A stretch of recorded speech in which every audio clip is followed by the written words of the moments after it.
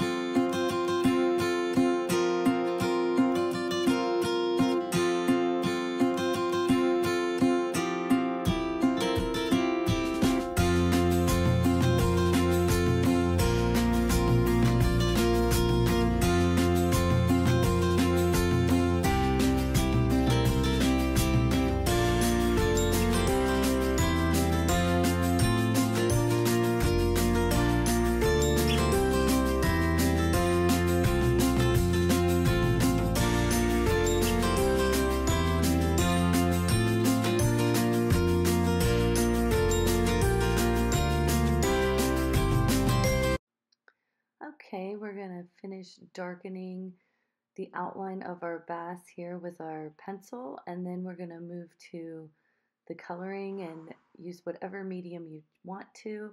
I'm going to continue to use these Crayola crayons and colored pencils that my kids have let me borrow. I also like to use more of an orange and bronze for the smallmouth bass and to really pull those colors out and then darken slowly here, and then I outline with my black colored pencil. I'm gonna also do more of a detailed scale work on this bass, as you can see.